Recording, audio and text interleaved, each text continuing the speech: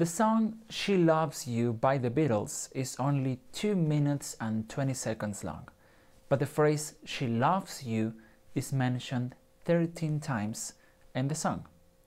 Well, what does that have to do with anything?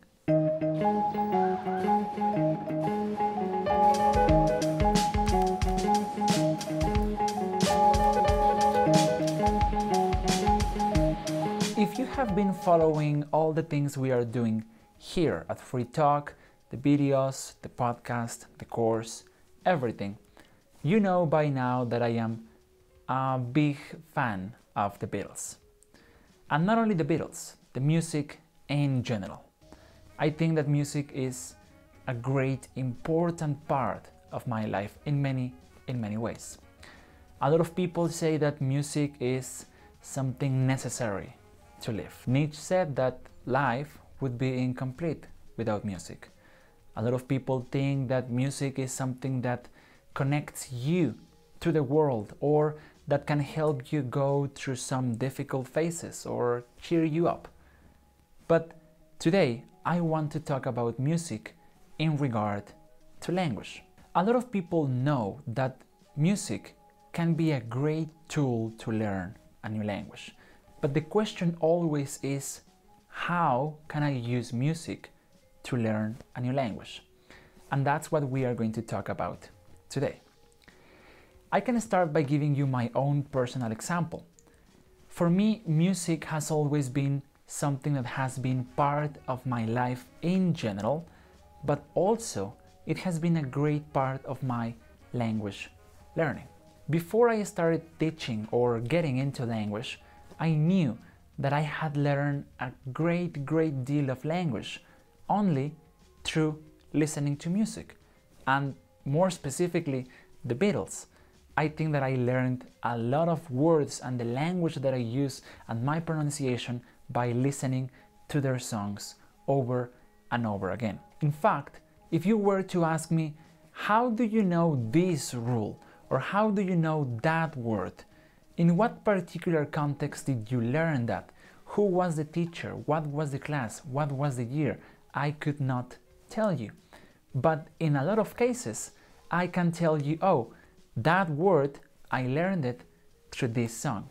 Or I learned the difference between this rule and that other because I listened to this song by the Beatles. When I was teaching, it was very common that students would ask me, hey, what is the meaning of this expression?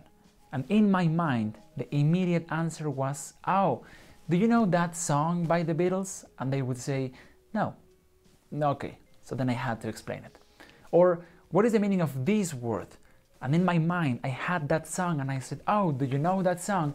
And they would say, no. And I had to explain it. So of course, this was happening because those connections were the connections that I made with the songs. But it was a very personal thing. Now, what happens when we want to use music to learn? If we are listening to a song that we like, but it's in a language that we don't speak or we don't understand, the very first thing we do is we go and look for the translation. Right now with the internet, we can do that in 2 seconds.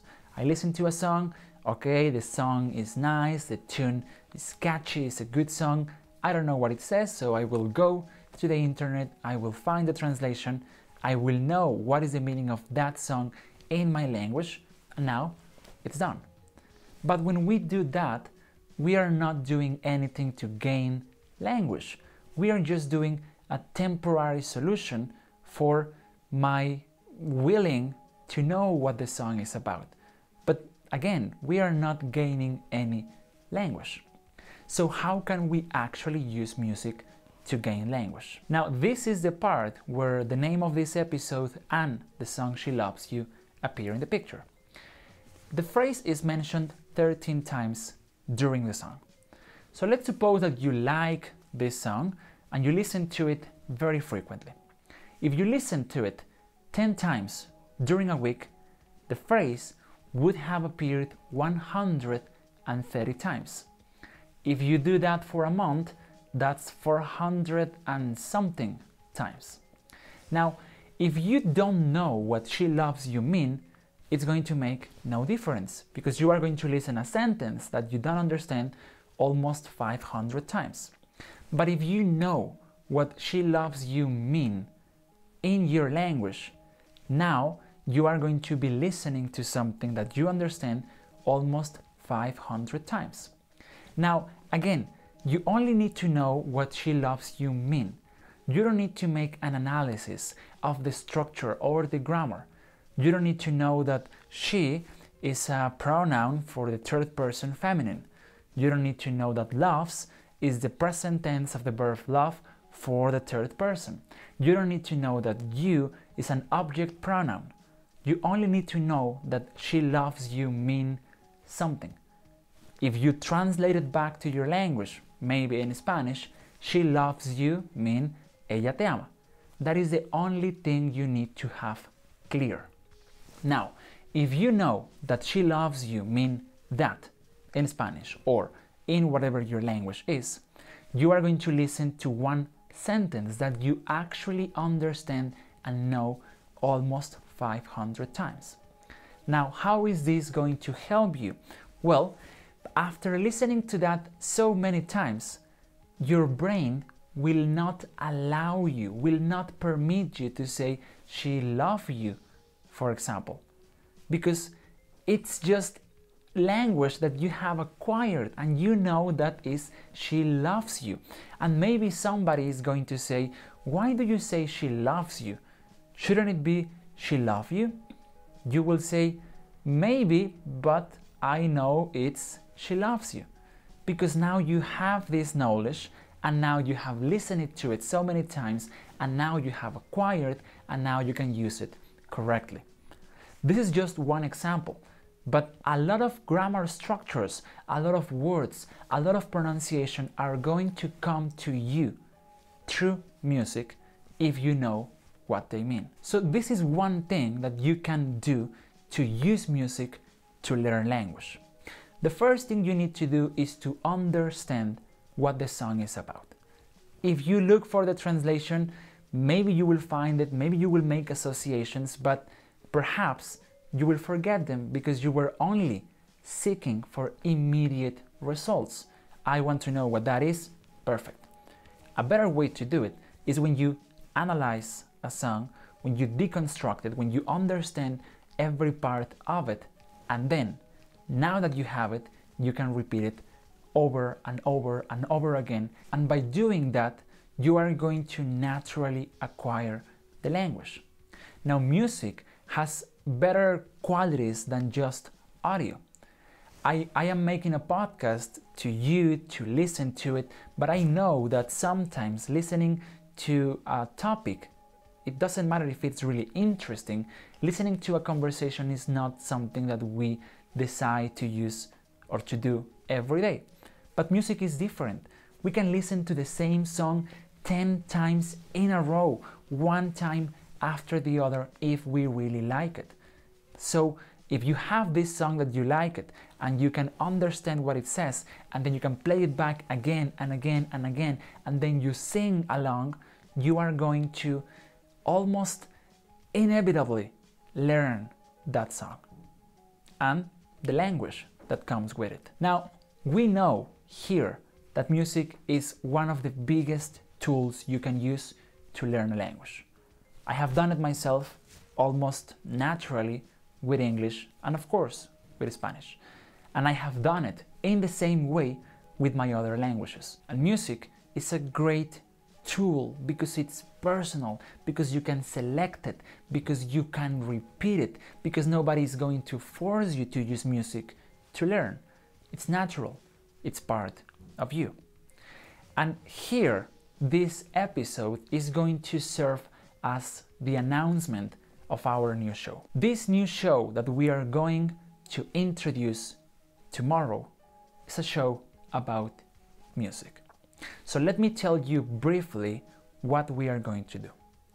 We are going to take in one episode, in every episode, one new song.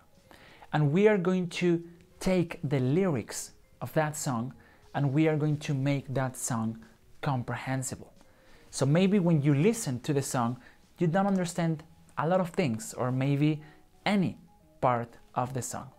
So in this case, in this show, we are going to take that song, we are going to take the lyrics, we are going to explain to you the lyrics so you can make connections and you can say, okay, now I get what the song is talking about. And when you do that, you can listen to the song, but now it's a different experience because now you are listening to something that you actually understand.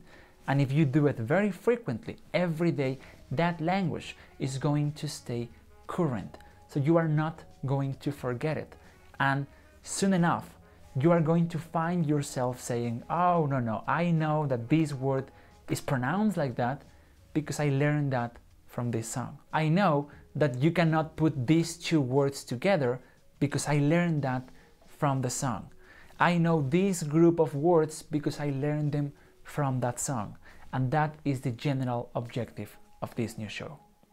This new show is going to be called Lyrics Inspector, because that is what I am going to do here for you.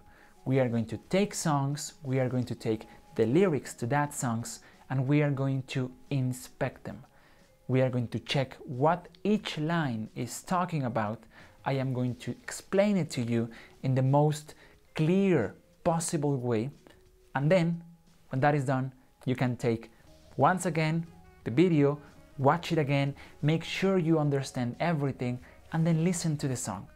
And that is what we want to do. We want to give you the tools, we want to give you the opportunity to use music to learn English. So we have decided what is going to be the first song of this new show. We are going to premiere that show tomorrow, so you can come here and check what Lyrics Inspector is going to be about, how we are going to work with songs, how we are going to work with music to give you another tool, another resource to make your language learning more interesting, more fun, more personal, easier, etc. We have decided now on a few songs that we are going to start this show with, but you can start sending me your suggestions and tell me, okay, if you like this idea, you can tell me, Alan, I want you to inspect this song. Maybe you know the translation of the song in your language, but if you want me to inspect the song and explain to you what the song is about, you can send me your suggestions, leave me a comment in the comment section on YouTube, sending me a tweet, sending me an email, sending me a message on Facebook, anything. Just let me know what songs you want to see on Lyrics Inspector, and I'm sure very soon they will be here. Tomorrow, before the first episode of Lyrics Inspector, we are going to have an intro. We are going to give more information about this show, and I would really like to see your participation here, and I would love to know if you think this is something that you were waiting for. So tomorrow we are going to have the first episode of this new show, and I would really like for you to participate and to be a part of this.